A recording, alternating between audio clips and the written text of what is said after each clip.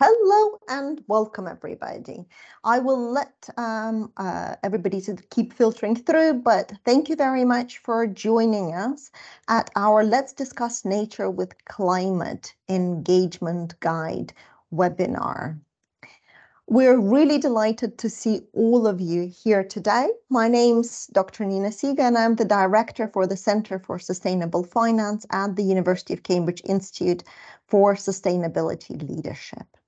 I will take you through agenda for today's webinar, explain how we're going to run the whole thing. But first, let me say that this session will be recorded and we will email the recording around as well as post it on our social media channels so that everybody can see and hear what the engagement guide is all about. We will also have a Q&A session at the end of it, but you're very welcome to keep popping the questions into the chat throughout, and then we will just collate and choose some of them to answer. What we're going to do today is I will take you through a little introduction to the Centre for Sustainable Finance within CISL and what we do. Then Sarah Taffy will take you through the webinar on through the engagement guide. And then we're going to have a panel discussion on what's currently happening in the area and how can engagement guide be used today. So without further ado, if I tell you a little bit about the University of Cambridge Institute for Sustainability Leadership. We are a department within the University of Cambridge, but a slightly funky one, in the sense that we do things that most departments do, such as education and research, with a slight twist. We teach postgraduates and professionals mostly, and all of our foresight, all of our research is either practitioner-driven or is answering particular practically relevant questions in the area of sustainability. But we do some things that are less typical for a university department, in the sense that we have our own accelerator within the innovation pillar, but also we have a convening arm, which means that, for example, within the Centre for Sustainable Finance, we work with over 60 large financial firms across 3 leadership platforms. These are the Banking Environment Initiative, where we work with banks, the Investment Leaders Group, where we work with investment managers and asset owners, and ClimateWise, which is our insurance platform. Across those, we do fundamentally 2 things. Number 1, drive sustainability into financial decisions. And number 2, think through the financial system as a whole and how we can change it in order to finance a more sustainable economy as a whole. And in that second goal, we also work with financial supervisors, financial regulators, central banks, and policymakers around the world. We work at the intersection of climate, nature, and social issues. And from that perspective, with our leadership groups, as well as with central banks and financial supervisors, we create tools. We work on co-creating research. If I could have the next slide, please. So if we think about our work today, we've been working on nature and financial materiality of nature for a number of years. And we've taken nature on a journey from why should we be worried about biodiversity loss and land degradation, to creating a handbook for how nature-related financial risks are material within financial portfolios, to thinking through some of the use cases of how financial institutions are seeing that financial materiality coming through. But also thinking through, actually, how do we bring nature engagement together with climate? So thinking through the intersection between climate and nature and helping financial firms create this process in a single integrated fashion. And really, that's where the roots for the engagement guide are coming from. And that's what we're going to be talking for most of today.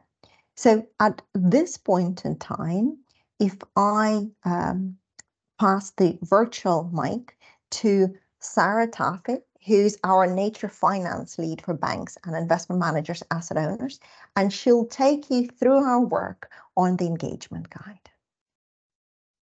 Perfect. Thank you, Nina. Awesome. Just want to check that you guys can hear me okay. We can. There. Okay, perfect. Thank you. So if we begin with the why now of the guide, there are really three motivating factors to that. Firstly, nature is not in a great state. The Stockholm Resilience Center released their 2023 updates recently, and within that, 6 planetary boundaries are now transgressed, which includes biogeochemical flows, freshwater change, land system change, biosphere integrity, climate change, and novel entities. And pressure is increasing on all boundary processes except ozone depletion. And this is up from 4 in 2015 and 2 in 2009. The second motivating factor, which is the impact of this loss of nature, is the economic risk and opportunity. The S&P Sustainable 1 conducted an analysis on the S&P 1200 index and found that 85% of the companies have significant dependence on nature in their direct operations. And this does not include the companies within the value chain outside of the direct operations. On a more optimistic note, however, the World Economic Forum estimates $10.1 trillion in economic activity and 400 million new jobs in nature protection and restoration. The third motivating factor is the growth in regulations.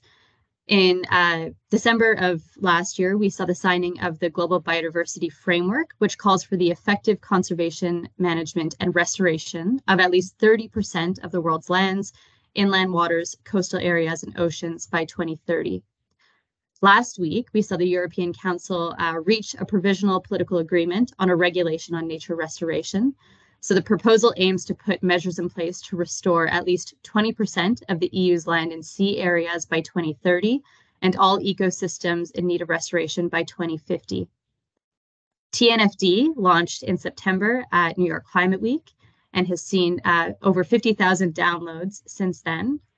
SBTN is a collaboration of organizations working together to equip companies as well as cities with the guidance to set science-based targets for all of Earth's systems.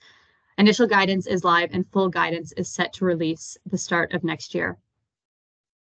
So this really details the why now of the guide. The guide itself is really focused on empowering the client-facing staff of banks and investment managers to support their portfolio clients and investee companies to act on the opportunities, on the risks, and on the compliance demands that are associated with both nature and climate.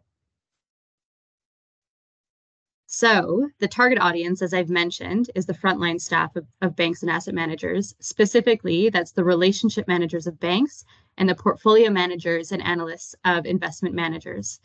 And the rationale behind these roles is because they're really the connection point between the real economy and the financial economy. Relationship managers are the hub to the wider banking services and focus on expanding and retaining existing relationships. Portfolio managers and analysts are investing asset owners' wealth and capital and monitoring and assessing the market to maximize returns. The question then becomes, how can these individuals, the portfolio managers and relationship managers, use action on climate towards action on nature? Financial institutions have begun to mainstream climate-related risks and opportunities across their business following the recognition of climate-related risks and increased regulation on climate-related reporting and disclosures. This includes involving climate change in their engagement with clients and portfolio companies as part of climate strategies that were informed by stress testing efforts, scenario analysis, and assessments. So when conducting climate assessments, corporations and financial institutions both are understanding the immediate impacts of changing temperatures and weather patterns, understanding that they cause things like heat waves and droughts, growing intensity of weather events, and ecosystem disruption due to habitats being impacted by these changing weather patterns. And in doing so, this is demonstrating how climate stability can impact access to nature and natural resources. Things like the reliability of water, of air quality, the ability for commodities to grow, and the resilience of the ecosystems that those commodities grow within. This then demonstrates the business implication for the client or for the portfolio company of a changing climate. Therefore, action on nature is already happening through action on climate, and I will detail this further here in the next slide. So as I've mentioned, climate assessments have become more mainstreamed, and they've allowed us to understand how greenhouse gas emissions will alter the stability of the climate. Specifically, these assessments provide a better understanding of how the ecosystem services that are core to a business process may be affected if that climate stability changes. As you can see in the green box here, these are the ecosystem services or dependencies, and this includes things like water security and quality, air quality and local climate, goods provisions or the ability for goods to grow from the earth, habitat intactness or the quality of the habitat for those goods to grow within, and then the hazard regulation, which would be the natural resilience of an area to natural disasters. However, this is not painting a full picture of the business's relationship with nature. It's giving a first view of the relationship with nature. But in order to have a full understanding of a corporation or a business's process, its relationship with nature, we need to explore the other 4 nature loss drivers, as you can see in the blue boxes here below. So that includes land and sea use change. So changes in the use or management of land by humans. This may lead to a change in the quality or extent of natural habitat, which has knock-on effects for ecosystem services. Deforestation would be a good example here. Overexploitation of natural resources, which is using natural resources or harvesting species from the wild at rates faster than they can recover. Pollution is the introduction of materials into the environment that harm nature, that can be within the air, water, and or land. And invasive species are species whose introduction by humans threatens biodiversity. And very interestingly, IPEBS just put a report a month ago that found the economic cost of invasive alien species exceeded $423 billion in 2019. So we've now detailed what is the business case. We've explored how climate and nature are connected in hopefully a simple way. The question then becomes, how do we then utilize engagement to help with the nature loss crisis? So in this guidebook, engagement is not narrowly defined around a reputational challenge, but rather is about the core business of the portfolio client or investee company, and specifically how it is impacted by or contributes to nature loss. So engagement as a concept is therefore better conceived of as engagement on material commercial issues, in this case, the dual nature and climate crisis, that touches all of the ways the financier and the financed company interact. For banks, this includes exploring new financial products, exploring the refinancing of existing products to support the client in their nature positive journey, and really creating a point of collaboration and trust between the bank and the portfolio client in their transition into the nature positive economy. For investment managers, this includes utilizing share ownership through intentional activism and leveraging voting rights to steer the investee company towards nature protection and restoration. And this also includes fulfilling the asset owner's requirement on how capital is allocated. For both banks and investment managers, this includes the various material risks and opportunities emerging, which may be driven by regulatory or political changes, or more broadly, emerging research and approaches within their sector of the portfolio client or investee company. So we've now detailed the business case for action, the connection of climate and nature, and what engagement means, which is how this is presented in the guide. So before the reader really lands here, which is the heart of the guide, the engagement wheel, they will have read through those other 3 sections. So as you can see here, this is really the how do we create action around climate and nature. And this engagement wheel presents a 5-phase approach to integrate nature into existing engagements on climate. For each phase, the guide provides details of the context and target outcomes of that phase, with helpful resources, guiding questions, and ideas to support the portfolio manager or the relationship manager with the research and preparation efforts. Set the scene in the top right-hand corner here is focused on opening the dialogue by expanding climate-related conversations to include nature and establishing yourself and the financial institution as a close partner in your client or investee's nature positive journey. The black text that you're seeing here are phase activities within that wider phase. Assess focuses on the assessment of your client or investment's current position on nature and ambitions for the future. Design is not about creating, but supporting the client or investment to design a clear transition plan, highlighting the financial implications for nature and climate-related impacts.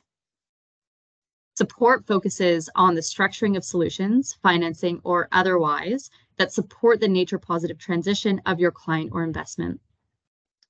And the review stage is focused on monitoring progress, supporting your portfolio client and investee company, and furthering the nature-positive agenda within your organization. It's important to note that this model does, sorry, I'm just gonna have a sip of water for a second.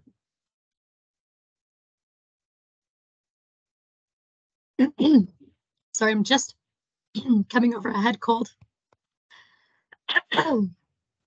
Sorry, hopefully you can hear me okay now. So it's important to note this model does not need to start at set the scene, nor does it need to follow each stage in this order that I've presented. Because nature is showing up in various stages of the engagement cycle, we've tried to design it in a way that supports that. So the suggestion from us is to use this relative to where, where your client is in their nature positive journey. So to give you an idea of what this looks like in example, of what this looks like in practice, within the assess phase, 2.2 is the phase activity, and it's around assessing your portfolio client or investee company's current position on nature and ambition for the future. So how can you best prepare? Start interacting with your client or investment on their strategy towards nature. And this can include asking these types of questions. So has your company considered how the decline in biodiversity might impact the future of business? Does your company have targets related to nature protection and restoration? Do you have a biodiversity strategy? And if not, what might it take to get that happening? Sorry, just jumped a slide there. And then resources to help support doing that, which you can see here. So what does this mean for portfolio managers and relationship managers? This we've designed it for immediate use. We've done it with the understanding that you don't need to be an expert in nature to help support. And in doing so, you can really help build strength and trust with your investee. What does this mean for banks and investment managers? Again, it's building trust. It's about reconciling emerging material portfolio risks and ultimately future-proofing portfolios to ensure its resilience and longevity. And with that, I will wrap up the presentation. Apologies that my speaking got a bit stumbled there with this cold that's hanging on, but I'm going to pass it back over to Nina for the panel discussion. Thank you. Thank you very much. And Sarah will be back with us to answer any question in the Q&A right at the very end. But at this point in time, let me introduce our wonderful panel. We have three distinguished panelists. We've got Claire Alborn, who's an engagement specialist at Robeco, joining us. We've got Christoph Baumann, who's a Deputy Head Strategy Division and an Envoy for Sustainable Finance at the State Secretariat for International Finance in Switzerland, as well as Oliver Withers, who is Head of Biodiversity at Standard Chartered. Thank you very much for joining us today, and thank you very much for having this conversation with us. So my first question is a rather evident one. So when you look at the Let's Discuss Nature with Climate Engagement Guide, which parts, what bits of it do you find particularly insightful, particularly useful? And so if we do just a round, and if I start with Claire. Yeah, sure. Hello, everyone, and thank you very much for having me. I think part of, well, coming from the engagement and the investment side, and having started at some point as well on the biodiversity engagements, as well as on the climate engagements, which came before that, I think the key part about the guide that adds value to me also when I sympathize with other peers that are coming into this debate is the achievability it brings through. So really the lens of using what is already there as an entry point, the whole discussion about climate change and making sure that you're building on top of that. And I think if really narrowing it down to one particular part of the guide, for me, the second, or not sure if it's a second part, but the assess section of this has really, I think, put forward quite clear questions of how everyone could just really plug out some of these questions of like, how are your operations impacted by certain climate change scenarios which are interlinked with biodiversity, or how are your biodiversity practices following into your climate strategy, and which is just very easily to take out and apply to any of the engagement strategies that are already in place. Thanks, Claire. Krista? Thanks so much for having me on this panel. So I would start with that. I think when discussing it with many ambitious financial institutions, they're looking to the leading research facilities and leading universities for guidance. And usually when you look at the policy papers that come out of there, there's a huge gap from these policy papers to the day-to-day job of a financial institution advisor, a client advisor. And it's for a typical ESG manager or CSR manager at these financial institutions, it's hard to bridge this gap themselves. So it's absolutely I'm delighted to have now a guide from a university, from a leading university, that's really directly applicable to these client advisors, and that's so timely on this nature topic. What I also love is this process orientation, that it really goes through the different relationship stages a client advisor has with their clients, starting from the setting the scene, then assessing the client situation, designing a plan, and then supporting the client with a financial plan or with other activities, and in the end to review it again. I think that's exactly the way client advisors look at their relationship as well. And lastly, I absolutely love the framing. So putting it not just as another topic to look at, but combining it with clients. So with a process, with a topic they're already very much engaged with their clients, to combine it with climate is I think very important given the interconnectedness of both of the topics. Thanks. Absolutely. Thanks, Christopher. And it's just one more way to start filtering nature into exactly that conversation. Oliver? Yeah, thanks very much for having me. I mean, just to build off both Christoph and Claire's points there, I think that one really great piece that comes out of the whole report is this idea that you're not starting from scratch. You've already started on this journey. You just didn't realize it. And I think that makes it a lot easier for people to realize they're actually in the journey and don't have to start it. So I think that's a critical tone throughout the paper. I think also a really, really important thing from my perspective is the underpinning of opportunities throughout the paper, right? Is that we often talk about the risk and trying to quantify the risk, but we need action. And I think that's the really critical part of that paper as well, is that it underpinned through all of the sections is this, ultimately we get to action. And I think for the bankers, for nature, for our clients, that's what everyone is actually looking for. So I think it's a really good guidance, and to Claire's point, a relatively soft entry point into what is a potentially complex topic. And I think the thinking through this was as well is that effectively it's combating a little bit of the narrative that nature is so complicated and so complex, and we'll just get to it at some point in the near future once we've dealt with climate, which is precisely not what we want everybody to do. So it's just bringing people in, showing what they're already doing in this space.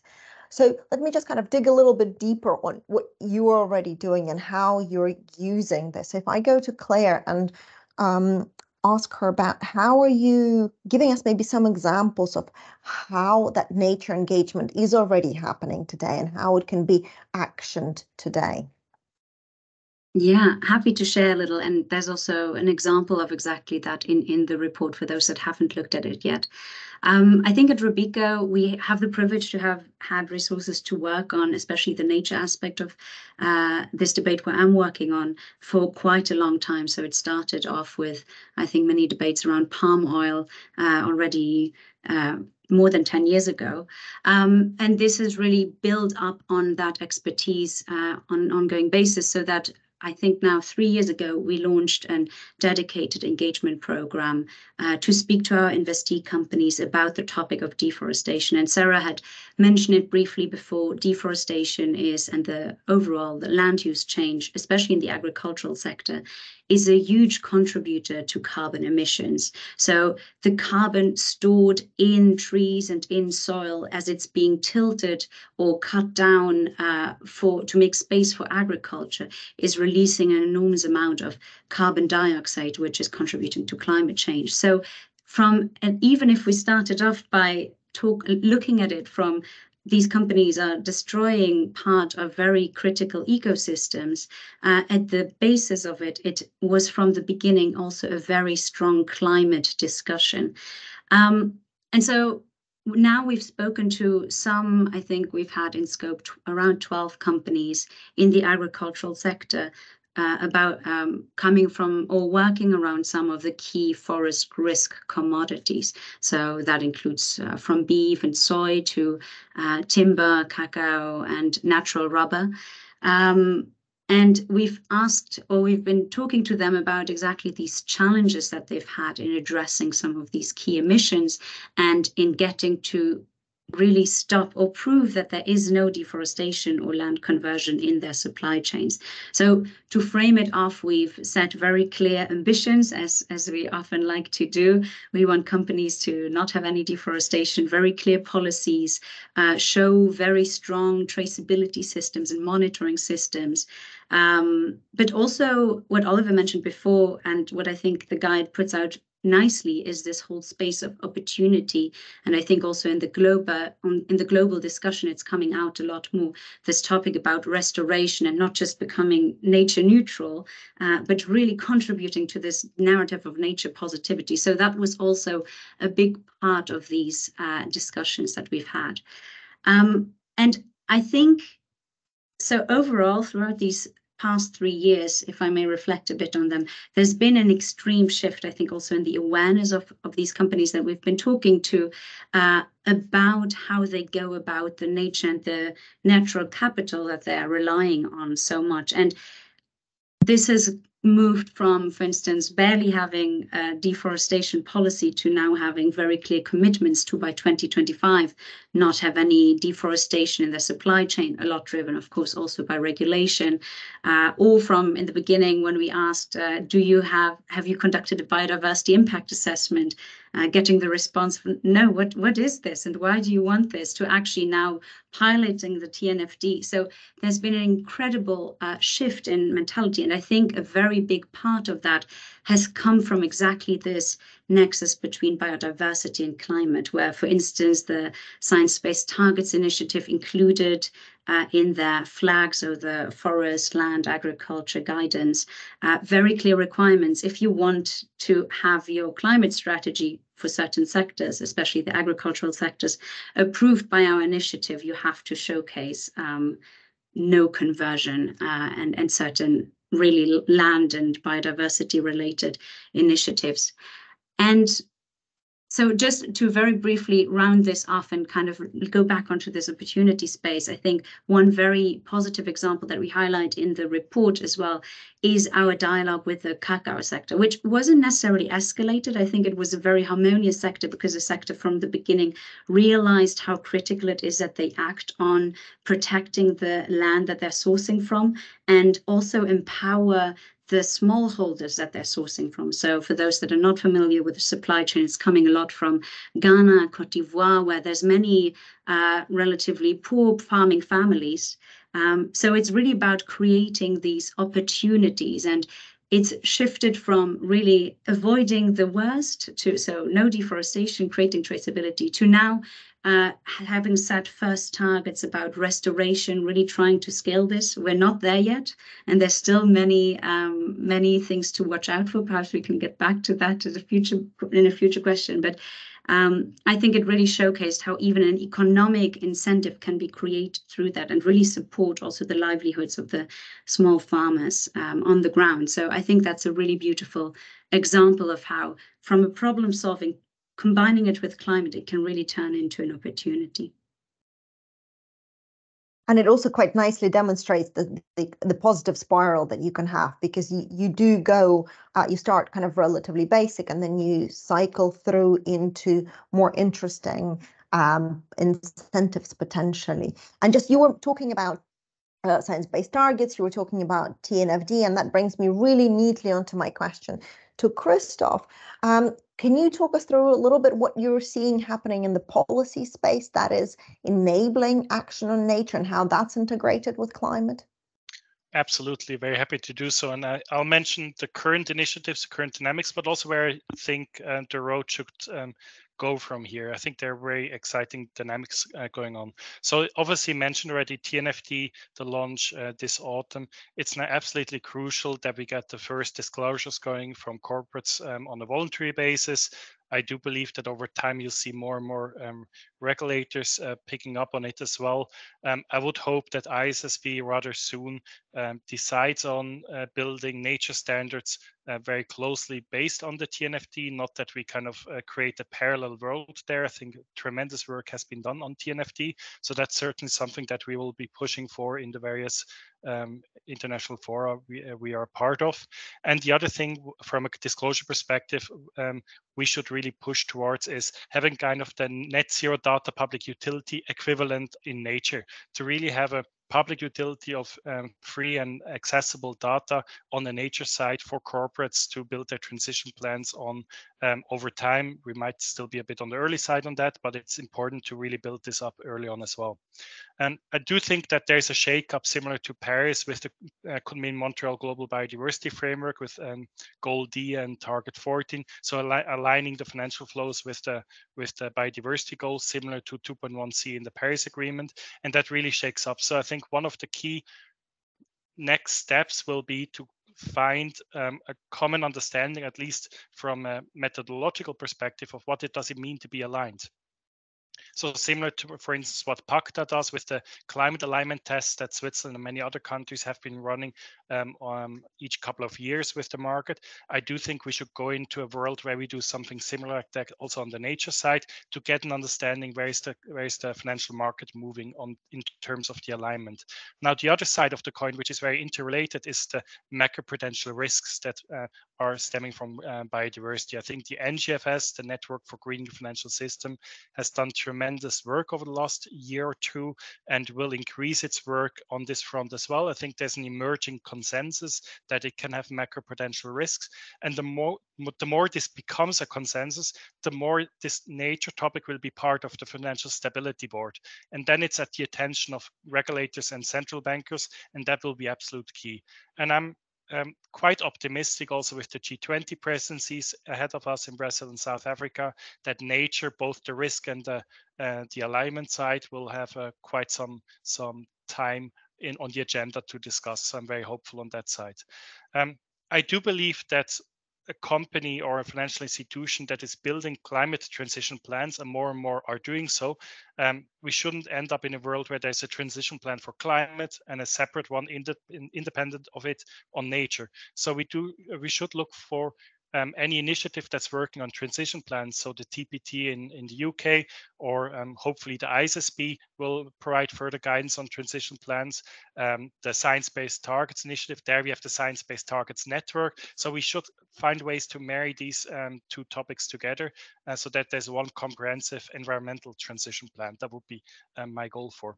Now, with Switzerland, we've been early supporters on this topic. We've helped develop Encore, one of the alignment tool and risk tools. We've been early supporter of TNFD, and we now really try to also switch the narrative, as Oliver mentioned, but also Claire before, to the opportunity side. So we don't want to wait until there's a global consensus on it's a huge risk, we need to address it. We see already a business opportunity, and we want to really have the framework conditions there that the financial institutions who are active on this front hopefully also have a competitive advantage. So from this angle, we had recently a nature finance roundtable, and we'll have with the members of the roundtable very close engagement over the next months to find ways to really position ourselves, and also always with the in the background the idea, when we get the opportunity side, when we get them convinced that it's an opportunity, it's clear that we can only achieve this opportunity if we do credible actions. So it kind of like pulls with it all the work on nature alignment and on risk mitigation, and I'm very, very excited about that. Thanks so much. Thanks, Christoph. And kind of talking about what good looks like is also, I think, quite important, actually.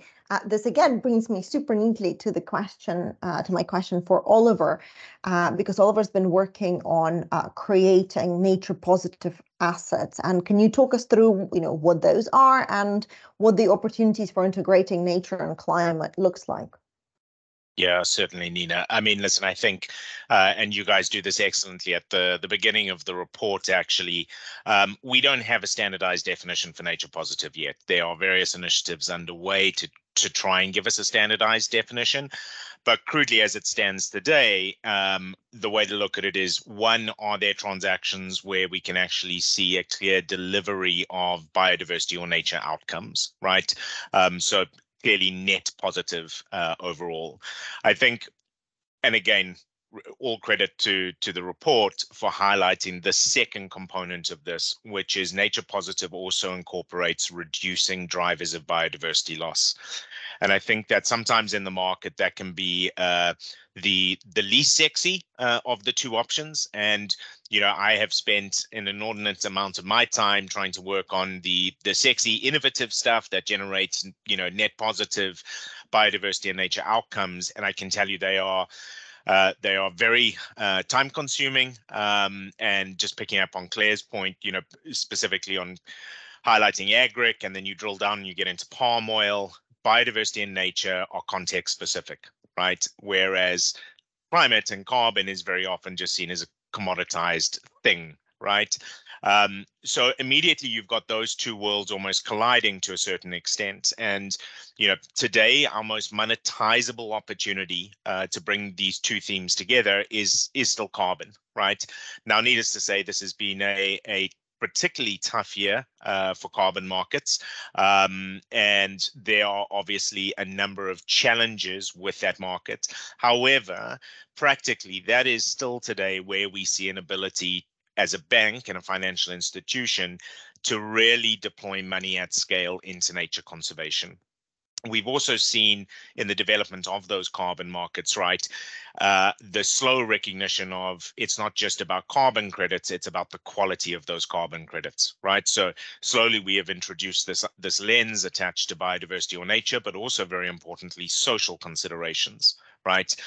So that in many circumstances, let's be blunt, is actually making doing carbon projects more challenging because there are more complexities, there's more dynamic movement around this topic of nature and social that now needs to be factored in. But as it stands today, carbon really is a huge, huge opportunity for us when we look at nature-based solutions to really get money into the field and deliver impact. And that really, Nina, builds on a line you used around best practice, right? We really need to be supporting those carbon nature-based solution projects that adhere to best practice, right? Because the harsh reality is that a plantation of a single monoculture species like eucalyptus trees, that is not helping nature, right? Let's be very clear about that. So there is a massive opportunity for us to really ramp up the quality of our carbon markets. I also think, coming out of the global biodiversity framework, when we look at, for example, our targets around restoring 30%, protecting 30%, critically within that protecting 30% is this recognition of other effective area-based conservation measures, right? So OECMs. And I think that we're really only starting to scratch the surface around how nature-based carbon projects can actually represent OECMs if managed according to best practices. And very importantly, that those projects can in fact contribute to us and sovereigns achieving the 30 by 30 targets and goals. Just want to pick up on kind of some of the comments, Christoph made. Another thing that we are waiting for as a sector, quite frankly, is the Global Biodiversity Framework was only adopted in December last year, right? It's going to take time for the implications of that to trickle down the system from a policy perspective, right? And not everyone is as efficient, shall we say, as Switzerland at getting going on this. So, for us, particularly in some of the markets that we operate, this is going to be a long journey, right? And so we also need to acknowledge that as we see that policy get introduced to get alignment with the global biodiversity framework, that will create opportunities in and of itself, right? And I think that financial institutions should be very, very alive to that. As much as, the carbon stuff is really exciting and can get money moving today, there is obviously this emerging topic of biodiversity or nature credits, right? And this really points to an important point for me, which is just because a carbon credit is not being generated doesn't mean that there is no climate mitigation or adaptation value. It just might mean that it's not feasible to run a carbon project on that landscape or that intervention, right? So, for example, we worked previously on some outcomes-based financing mechanisms, one being a rhino bond, where we are seeing money go into rhino conservation. Rhino conservation means conserving an entire ecosystem. That ecosystem is a carbon sink, right? We're not trying to sell carbon credits off the back of that, but there is a huge climate benefit, right? So I think critically, we also need to realize that the climate benefit is not always measured by carbon, right? And I think that we've seen huge success. If you look at, for example, some of the debt swaps that have been done, none of them are measuring carbon output or trying to sell carbon off the back of them. But interventions to conserve the ocean, we know, are good for climate. So I think this nature credit or biodiversity credit piece coming through is going to offer some real opportunities to get that overlap again. And then the third piece, which, I'm particularly interested in, is adaptation, right? And again, we've heard a lot of talk about nature-based solutions for adaptation. We still haven't really cracked being able to monetize that properly, but there are pilots underway around sort of resilience credits, etc. So I think that is going to offer a significant opportunity going forward. That adaptation piece also circles back very nicely to the risk component, right? Nature has a role to play in de-risking assets. And that's why you're seeing the insurance sector really leading on a number of these initiatives. So I think there's a lot of opportunity emerging there. But I just want to highlight again, all of that stuff is great and really, really important. And it's important that we're restoring landscapes and doing these sexy, innovative deals. But let's not forget the fundamentals, which is we've got a real opportunity to reduce drivers of biodiversity loss, right? And when we look at having to bend the curve of biodiversity loss, that is a critical component of that journey. Now, again, going back to my opening comments, one of the beauties of the report is this idea that, hey, guys, you're not starting from scratch, you're already on this journey. This is another really fantastic thing when we look at reducing drivers of biodiversity loss. If we pick on, for example, sustainability-linked loans or bonds, there have been numerous transactions across the market where we see KPIs that are actually reducing drivers of biodiversity loss. Again, it highlights this overarching narrative. Guys, you've already been working on this. You're already doing opportunities that are moving the dial on biodiversity, right? We're not starting from scratch. We just need to scale up and amplify. So like I say, for me, that's that kind of nature positive asset class. There is the sexy, innovative stuff where we're trying to generate, net positive results at the end of the day. But let's not forget, we have a huge role to play in reducing drivers of biodiversity loss. And that is something that our clients ultimately usually have control over. That's a really good way to actually lead me to one more question to all of you, which we're going to answer in 1 minute intervals before we open up to the questions from the audience. So you have right now a captive audience ahead of you, in front of you, of corporates and financiers and a couple of policymakers. So if you're sending them home today, what is it that you want them to do today to drive us onto this journey? Claire. 1 minute. Okay, I'll be fast. I think really taking from the guide the opportunity that has been stressed now a couple of times of exploring where can nature be introduced into the dialogues of the initiatives and conversations that are already happening. And this can be in just introducing one question in the discussion with an investee company about their biodiversity footprint and how this is linking to their overall climate strategy, because as Oliver mentioned before, there's a lot of carbon also stored in these biodiversity rich ecosystems, for instance, or whether it is about rethinking how an investor is voting on a certain shareholder proposal around biodiversity, which can be very small triggers, which can have an immense impact, especially in these sectors that are often forgotten in the climate, or not forgotten, but less looked at in the climate debates as often that especially in the food and agri sector, a lot of their emissions are on the scope 3 bucket and can be very much related to these biodiversity loss drivers. I'll pass it on to someone else. Fantastic. So what are you doing on nature? Adding one more question into the engagement. Christoph. Very shortly, report along TNFD. Those that have already done it have found it easier than they thought, given that it looks daunting from start. So please do so. Please try it out. Doesn't need to be perfect from the start. I think the expectation is really a learning curve there as well. It should get better from year to year. Do so with a double materiality. Thanks. And remember how less than perfect the first climate reports were for TCFD. And I have a couple of those in my back catalogue, and they were not beautiful at all, very qualitative, but it was a start. And some still are. Spot on you are. Oliver. I mean, listen, from my perspective, it's all about the end game, which is action. And so for me, it's always a question of how do we get to action? We need understanding. You know, everyone is on a different journey and starting at a different baseline. Before you even get to understanding, you need awareness. So for some people on this call, this is potentially your first step into the world of nature and biodiversity. You know, really delve into the awareness of what is a broad topic, but a really fascinating topic and a critical topic for our economies and for our livelihoods.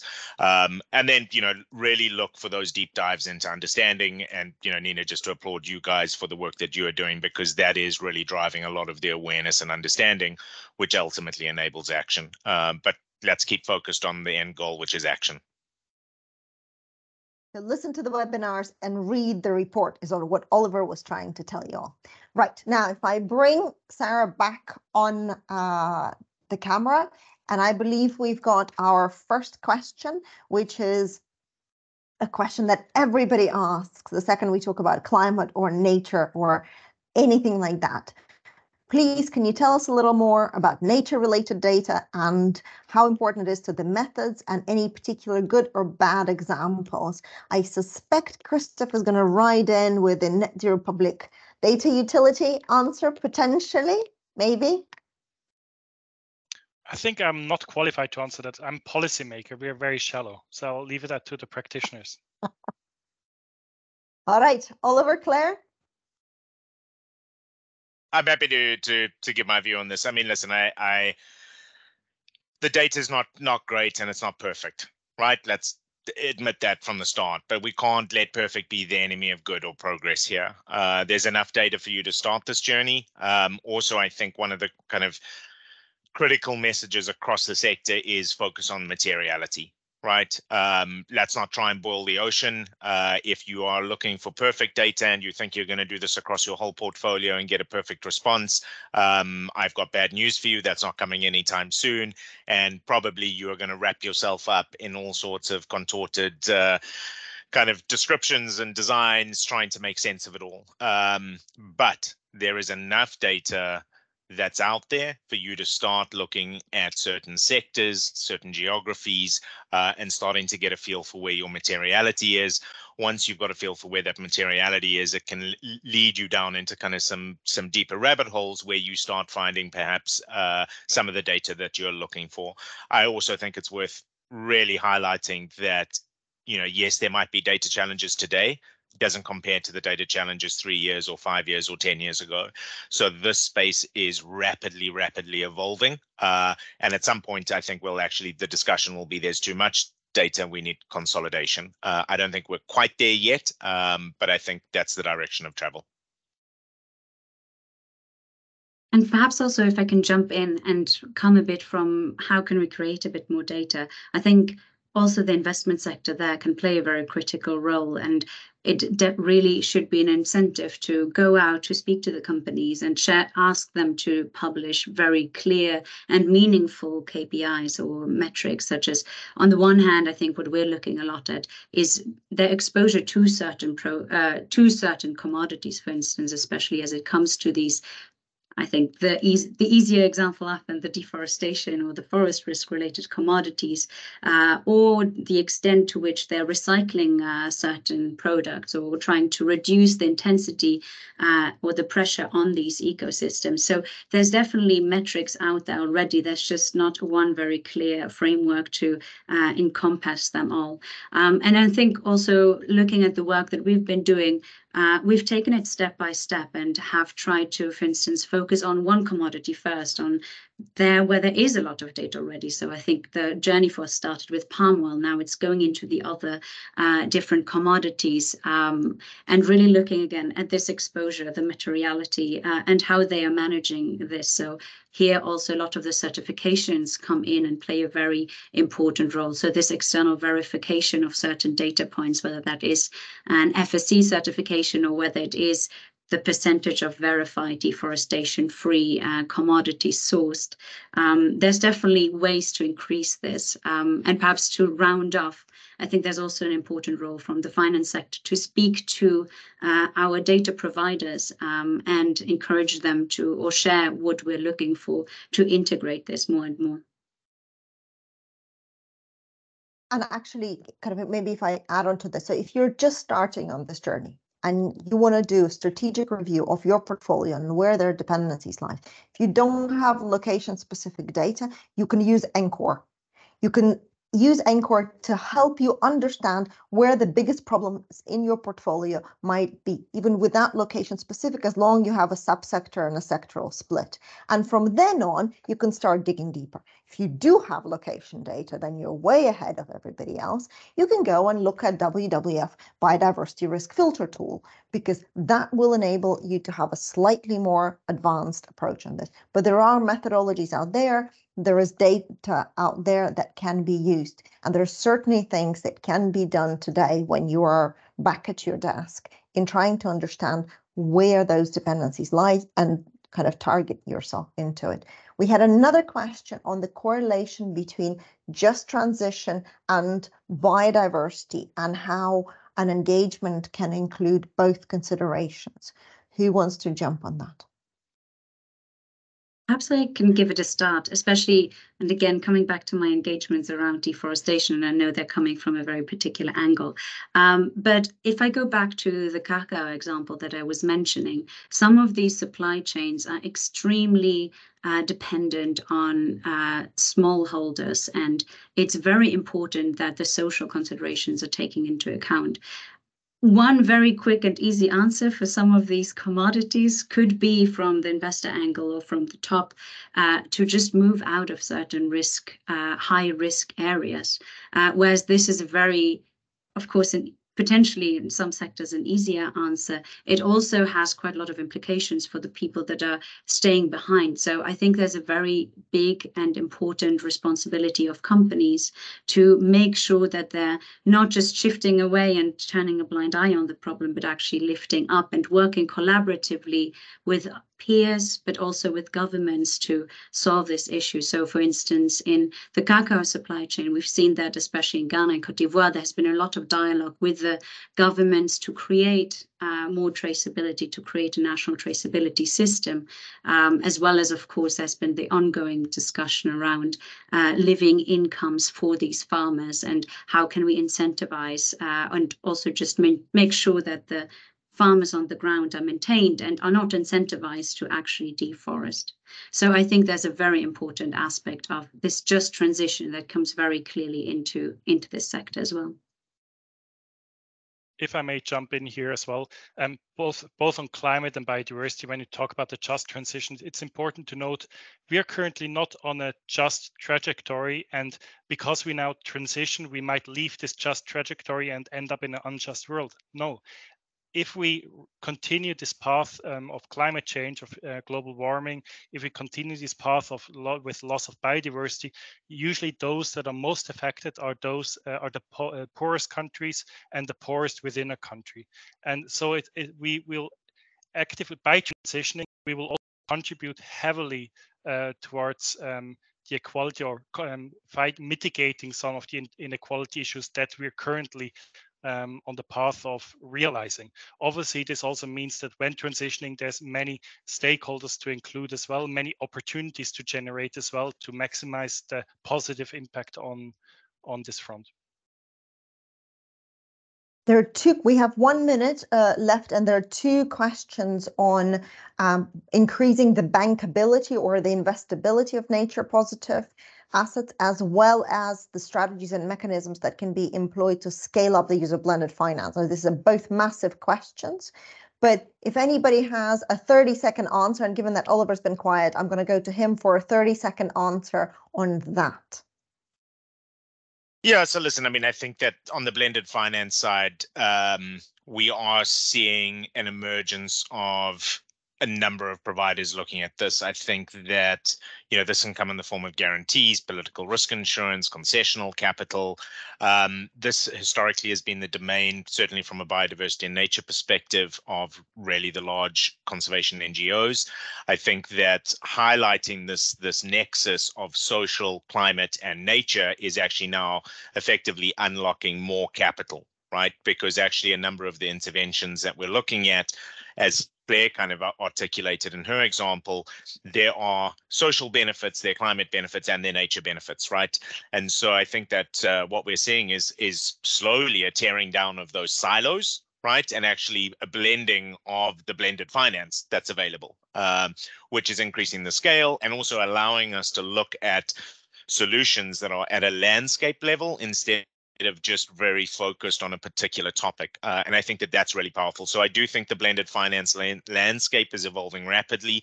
I think that some of the reformation you're seeing within some of the multilateral development banks is going to feed into this as well. I mean, listen, let's be clear. Wars globally do not help public coffers, you know, so that also has a negative impact on the amount of blended finance that's available. But I do think that this landscape is improving quite dramatically. In terms of kind of more products and how do we scale these products up, I think I just want to reiterate this point that, you know, carbon by itself is commoditized globally. Again, I'll pick on Claire's example.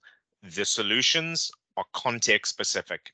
We got to get our hands dirty and we got to get into the field, because that's where the solutions are needed and that's how we should be designing the solutions. So I'm afraid it doesn't lend itself to faster replication or scaling, but I think this you know, African saying, if you want to go fast, go alone. If you want to go far, go together. So I think we need to demonstrate some patience as a sector, that not necessarily these deals are going to be done very quickly, but the impact will last much longer. And on exactly that point of collaboration, it's on my turn to say thank you very much to all of our wonderful panelists, to Christoph, to Claire, and to Oliver, for coming to discuss the guide with us.